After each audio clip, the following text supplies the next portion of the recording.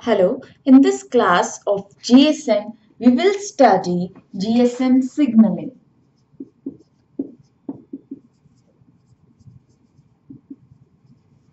So, in our previous class, we have discussed about various channels of GSM that are used for controlling or signaling purpose, and then we studied two identifiers which are used for signaling purposes. Now, let's start with the GSM signaling, in which we require to draw a call flow. So, the basic entities as mobile station,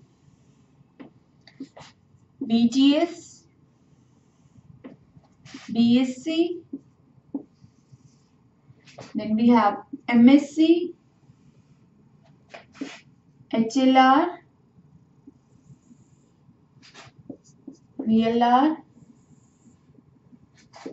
EIR, and AUC. So these are the databases which are required for signaling purpose. Now, as we had discussed that we already get three channels from the network. That channels are broadcast channel as BCCH, FCCH, and SCH. Now comes the very first channel for request procedures, that is RACH or random access channel. After that we have access grant channel. This RACH request access grant, and then we have a channel and that is SDCCH channel. This SDCCH channel is standalone dedicated control channel. Now this channel is allocated for signaling purpose. Now all the signaling purpose will be processed with the help of SDCCH channel itself, as this is my dedicated channel which is used for signaling purposes. So on SDCCH channel I have a request for IMSI. So my mobile station is forwarding its IMSI. Now it is the international mobile subscriber identity of this mobile station. Because I require to authenticate the user, so I require to pass a number, and that is for authentication we have IMSI number. Now BSC will forward this IMSI number with the message of location update. Now this message, as we had discussed, is passed to HLR. So location check, and accordingly if I found the location checked. Otherwise if I move the location, in VLR I have location update. So in return message, location updated. That means two databases, I have completed the signaling procedures with two databases as HLR and VLR. Now comes the next, that means to secure a person for security. I require, that means my MSC will ask my mobile station, and this is request for security key, which is denoted as KI. Now my MSC is requesting my mobile station for a security key. So I will start from here.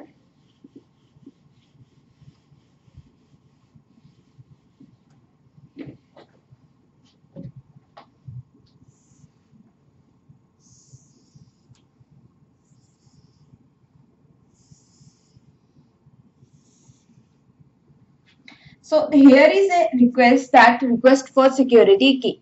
Now every operator SIM has a memory, and in that memory we have a stored key, and that is authentication key. And all the same keys are stored in Authentication Centre also. For example, the key is 00. This same key in the SIM has been saved in the Authentication Centre. Now my mobile station will forward security key like KI. Now this MSC will ask Authentication Centre. It is also a request message. Now request for key match. So my MSC is asking Authentication Center, is communicating to Authentication Center, and it is a request for key match. Now Authentication Center will match the key 00. Okay, I have 00. If the key is 01, that means external key, but the key is not stored in Authentication Center, so call will be disconnected, signaling will be failure. Because an external person wants to communicate, this is for this reason we have added Authentication Center, so that we can validate the user. Request for key match.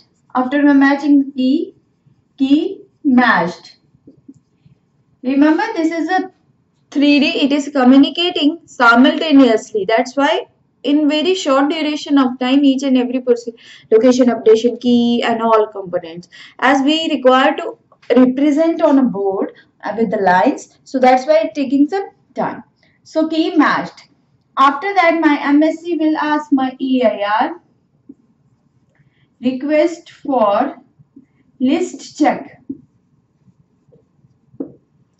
Now, request for what is there in list check? Actually, in EIR, we have divided the user into category of 3 lists as white list, black list, and gray list. So, we have divided our users into 3 lists, black, white, and gray. In white list, I have all normal users paying their bill on time and no complaints. In blacklist, I can say I have blocked users. And in gray list, I have access denied users. For example, some users have incoming off, some users has outgoing blocked by the network. So all the users are categorized into 3 lists. So my MSC will ask EIR, equipment identity registers, to check the list and then accordingly process.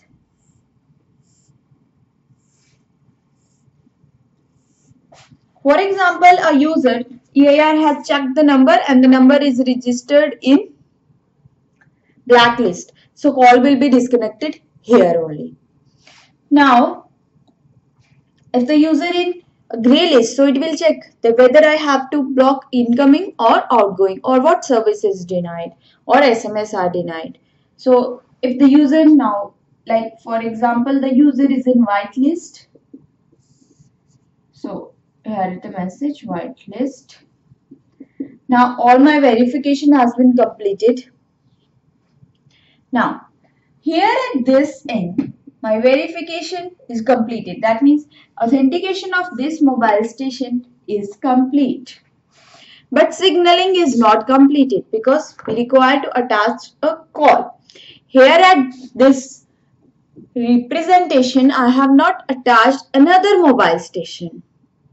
I just started that how signaling occurs. Now what I will do, that I will attach another mobile station.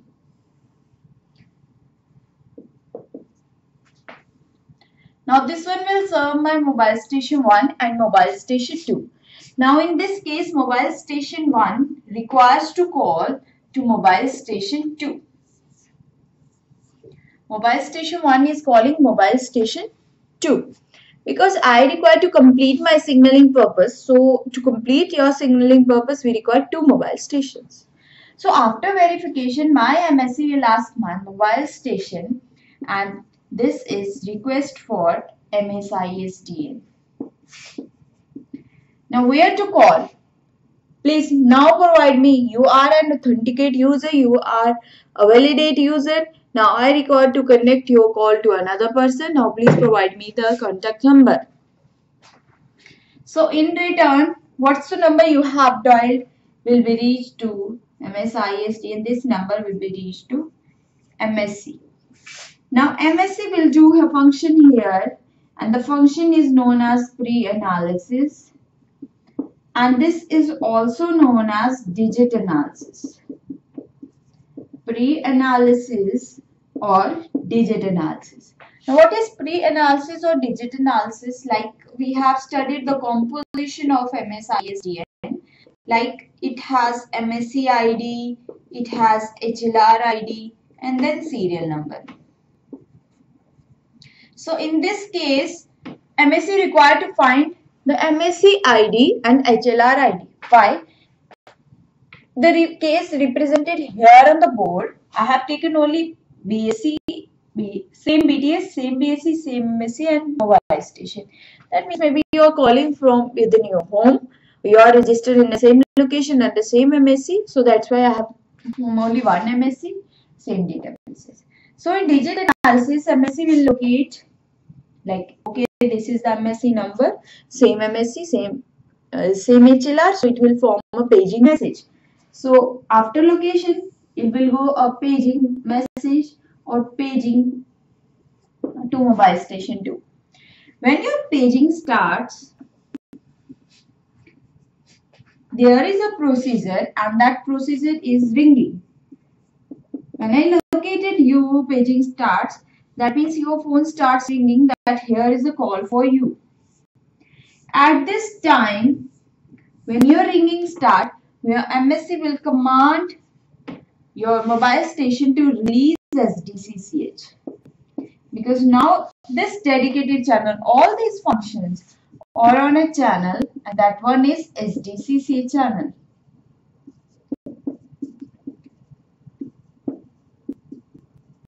So now release SDCCH when person has just picked the call.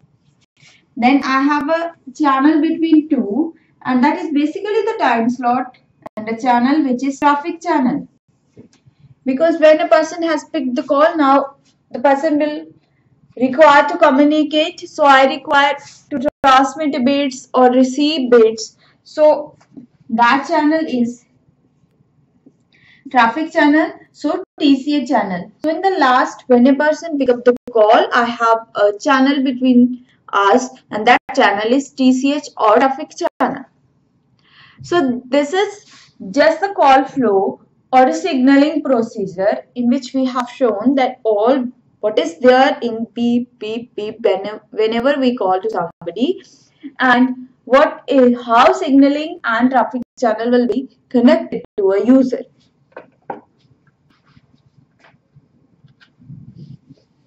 So always we require two identifiers to locate a user and to authenticate a user, and that identifiers are MSISDN and IMSI.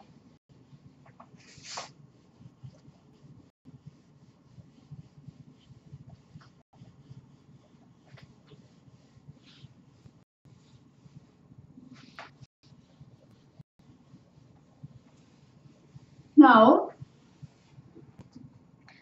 the case we have discussed is under the same MSC. Like, okay, what happens? Now we will discuss that what happens when the person is not registered in the same MSC. That means you have to call from one MSC to another MSC. So in this case, we will discuss two MSCs. Like this is mobile station 1. This is under BTS 1, BSC 1, and then MSC 1. So that means this is one area. Now we require to call MSC 2 under this BSC 2, BTS 2, and mobile station 2. So I require to change my MSC ID. So the contact number like MSISDN 1. I don't require its MSISDN like 99152111121. But the MSISDN of 2 is 981511111. So MSI. Now you have moved from one MSC to another MSC. So you can see that these codes are changed. Now, when my MSC will have if ID or digit is 99, but the contact number it received for digit analysis it received 98. So that means this MSC has to contact its VLR. It's VLR because all the addresses are saved in VLR. So it will ask the VLR that please provide the address. So VLR then will locate MSC2 and call will be processed from one end to another end. I can say that this is a case when you are calling from one MSC area to another MSC area. But both MSCs can communicate to one another until unless one number are exchanged between them. And that number is known as MSRN. That means I can say that if I require a communication between two MSCs, so I require a number for communication, and that number is roaming number.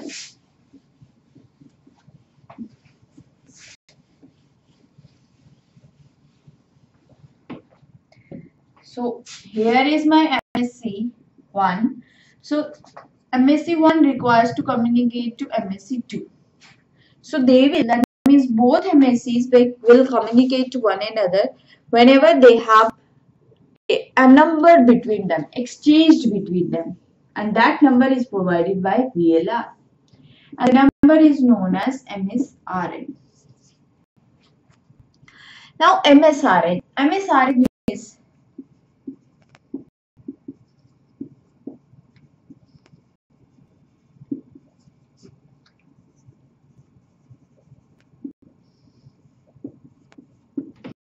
mobile subscriber or mobile subscriber roaming number, and this is not particular to the MSCs. This is particular to the mobile station. That means if I have 5 calls between two MSCs, so 5 different MSRN number will be required for connectivity. So that means it is not that MSC 1 if required to communicate to MSC 2, we require MSRN number. Mobile station 1 under MSC 1 requires to communicate to mobile station 2 under MSC 2. So for connection between the both MSCs, I require a number, and that is MSRN number. And this is a temporary number. We had discussed ISDN, which is a permanent number. And we have discussed IMSI, again it is a permanent number. But this one is a temporary number. Temporary number allocated for connection, and after connection it will be released and may be allocated to another one who require. So that means it will be allocated for making connection, and after connection it will be released and I can reuse that number for another one. So that's why this MSRN number is temporary. No fixed composition, and because as it is a temporary number, it is a certain set of digits which are used for connection between two MSCs. So we will discuss the call flow between two MSCs in our next class. This is all for today's lecture. Thank you so much.